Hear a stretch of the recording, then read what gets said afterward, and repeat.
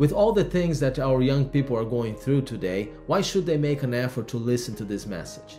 Well, right now things have gotten very confusing. You're hearing this and that from different organizations, different people, different movements. There are a lot of worldviews everywhere. And you owe it to yourself to at least hear what God has to say, what God's word has to say, his worldview about what's happening in the world today. So then you can make a decision, a clear decision based on all the facts. God has a message to the younger generation. He loves young people, and he wants them to know the truth of his word. So that's why every young person should listen to what God might have to say through these prophecy meetings as he reveals his truth to them in the Bible.